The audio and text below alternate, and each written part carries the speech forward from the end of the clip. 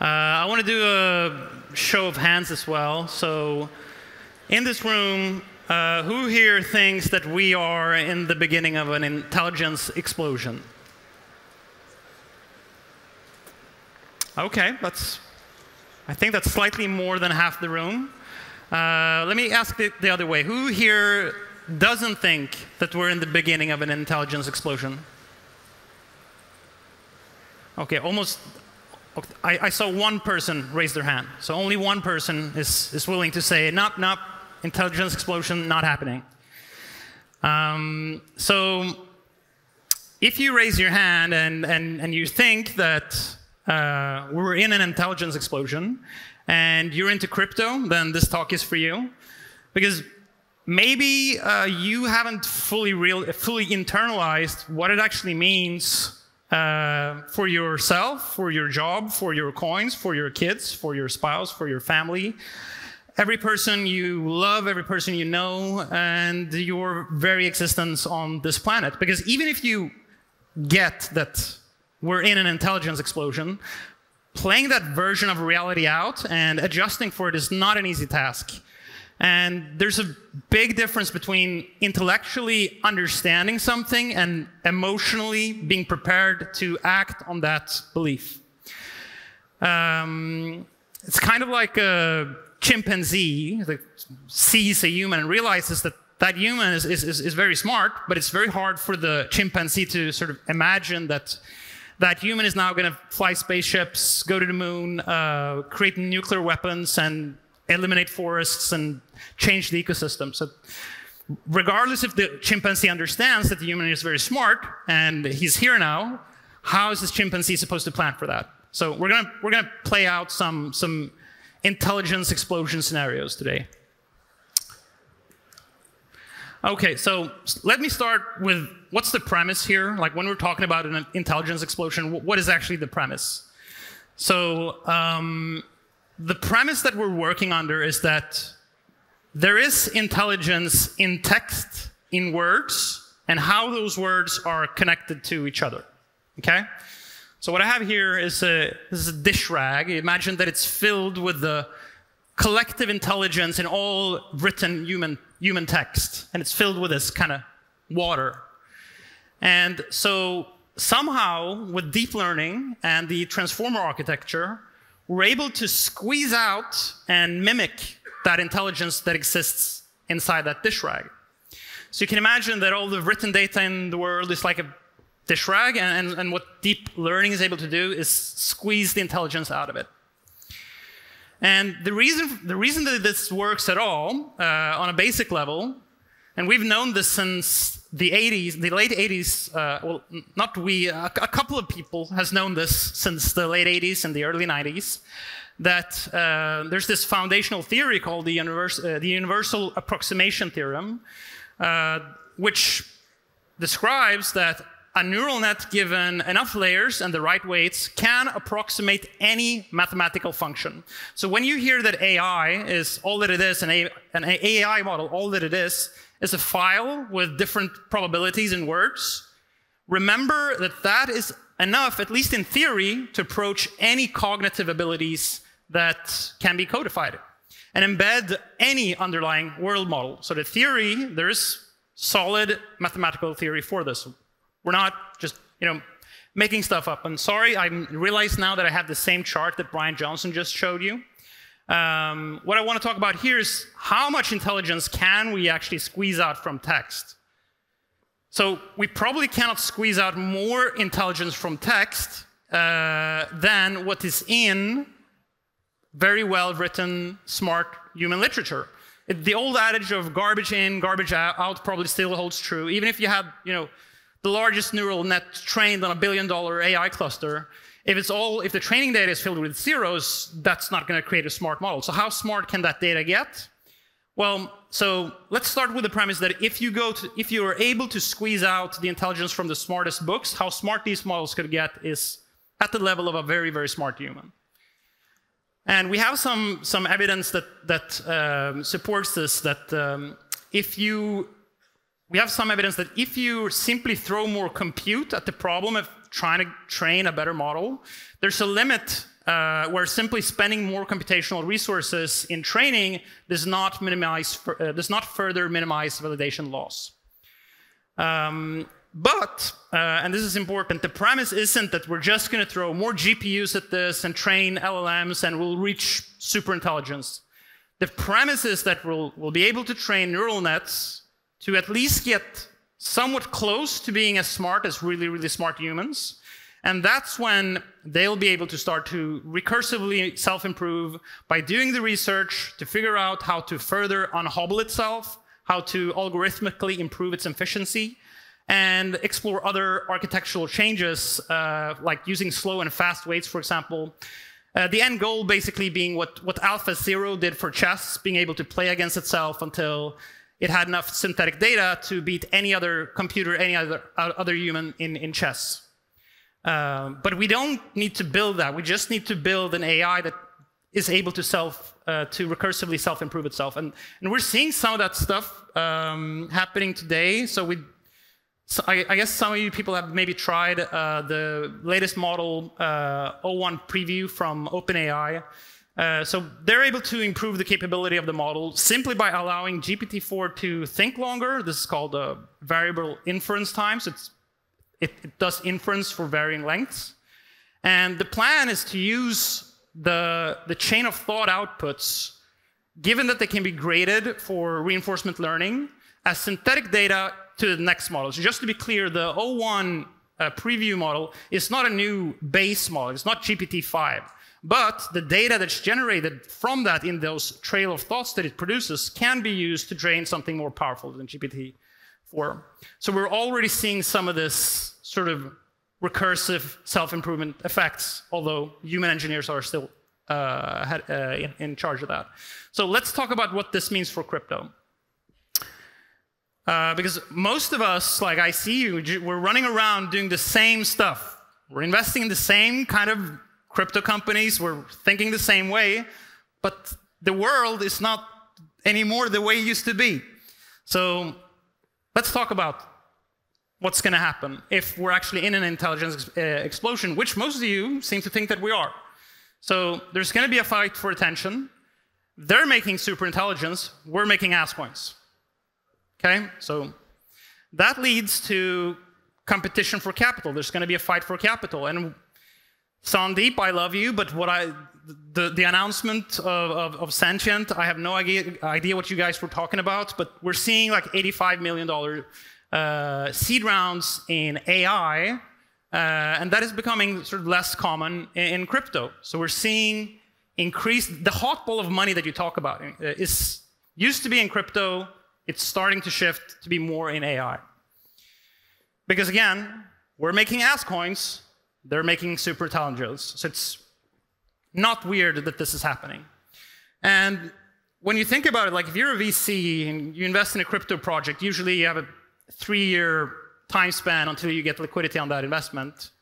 So traditionally, you give a team some dollars to go work on some crypto infra for 3 years, parallelized EVM, intense-based systems, and then there's an intelligence explosion. Maybe now the machines are better at writing parallelized EVMs than we are. So you basically have no idea what the world looks like on the other side of that investment. And so the whole VC playbook that we're sort of trudging along with doesn't even work anymore.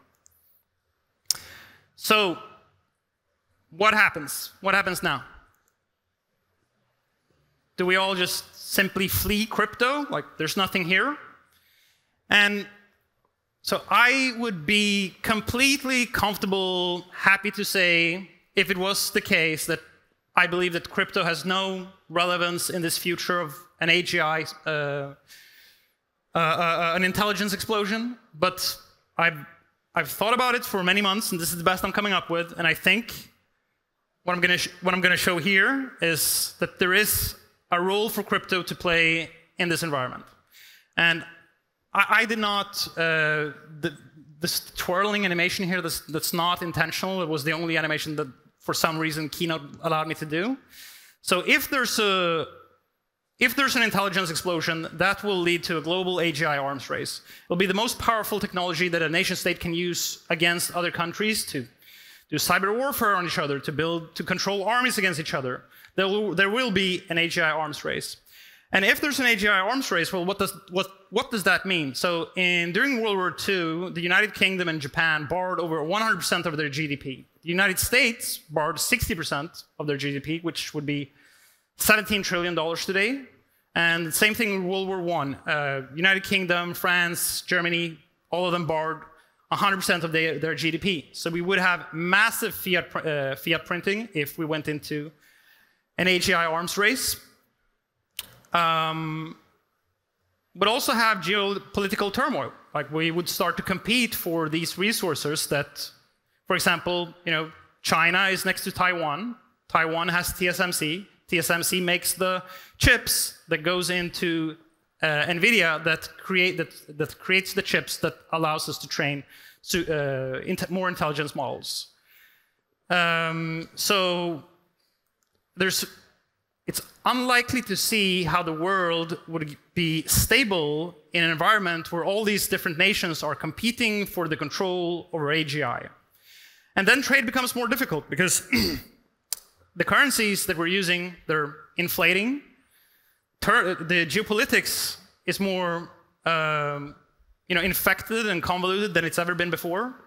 And so how are we going to do commerce when sort of the trust between countries are broken, when everyone is sort of in a cold war between each other? Can we use, if we can't use fiat currencies, we don't trust each other's fiat currencies, well, can we use oil? Can we use gold? Well, not if that gold is in a specific vault in a specific country. So maybe Bitcoin becomes the only way that we can transact with in this kind of world. Maybe Bitcoin is the only neutral, non-physical instrument of money that we can use. So then, if that's the case, then we really got to fix Bitcoin. We really got to fix Lightning and the scaling issues. We don't have more time. So if you know what OpCat is, it's an upgrade to Bitcoin. This is something that if you want Bitcoin to be able to sort of be a part in this AGI arms race and act as a currency, then support OpCat, but that's a different discussion. But we should also think about, okay, so how will Bitcoin mining compete if there are AI superclusters that dominate the energy grids? Let's say an AGI arms race, your average AI supercluster is connected to the largest energy arteries on Earth, as they would be if it's a matter of like absolute national security. And let's say that these, on average, these superclusters are connected to power sources that consume 100 times the capacity of all the Bitcoin mining farms in the world. Would this pose a threat to the Bitcoin network that is only consuming a small fraction of the electricity, and there's data centers that has access to 100 times that? Well, you may say no, but then let's talk about the ASIC chip farms. So let's say that you're not worried about the energy asymmetry, but how about then if you consider the fact that today, $500 drones are destroying $5 million tanks in Ukraine? So let me add in some drone swarms here in this picture.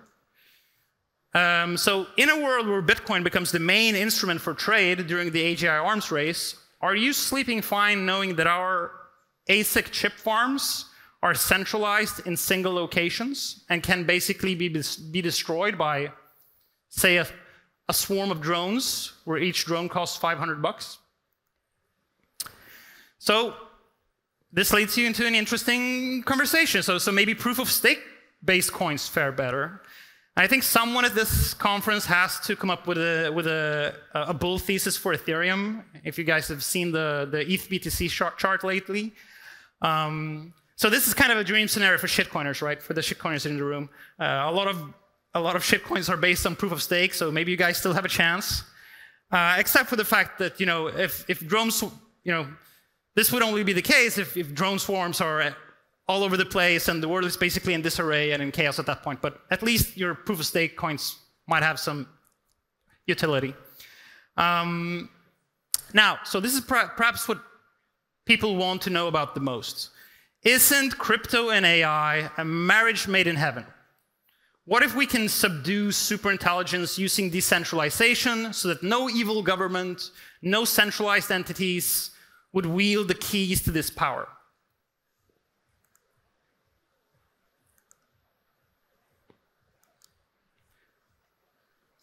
No. So given that we don't have a way to efficiently verify AI computation, you can't use decentralized mechanisms to incentivize inference or training. And even if we could, the global grassroots community is not going to be able to amass the kinds of AI H100 chips necessary to be a serious rival in the AGI arms race, especially not in a global arms race where the supply chains for chip manufacturing is heavily controlled. But AI will need crypto for that sweet, fast exit liquidity. Because if you think about it, if you are a person who's building an AI company, how are you going to give your investors an exit path on that liquidity if the whole world basically is, changes in 3 years? So how are you going to invest in an AI project if the traditional capital formation process doesn't work if the whole world changes in 3 years? So how are you going to get liquidity on your AI investment? Well, basically, AI projects will have to marry crypto coins so that they can get access to the liquidity that they need. I'll make one caveat to that, and this is I won't have time to fully explain this, but there is a concept called futarchy, and it's a forward-looking way for companies and nations to self-regulate using prediction markets and by policing themselves in favor of outcomes that would be the most profitable. So one thing that we have been successful at building in crypto are prediction markets. Prediction markets is a cornerstone to futarchy, and stablecoins are a cornerstone to prediction markets. So if you wanted to do something in the crypto AI field, don't try to decentralize and win the AGI arms race. You're not going to be successful at doing that. But you can leverage the powerful incentivization mechanisms that we have in crypto, the prediction markets, to allow and inform, for example, OpenAI, to give them more data points on how powerful is their next model going to be, and allow people to bet on that and create the financial incentives for people to self-regulate. So this is a bigger topic. We're going to go into something a little bit more simple if this is way out of your head. So one thing that you can do is you can buy a bunker. So bunkers are maybe the most underpriced real estate in the world right now. You can buy a 60s, 70s military bunker for a fraction, I'm talking single-digit % of what their production cost is. So if people start buying up bunkers, and you can buy one now for, let's say, $800,000, and the production cost is $20 million, well, that's kind of an underpriced asset. And at least then you'll be able to keep your employees safe from drone swarms so that you can keep your crypto projects going. That's it for me. Thank you very much. My name is Eric Wall, by the way. I'm ERCWL on Twitter. Thank you, guys.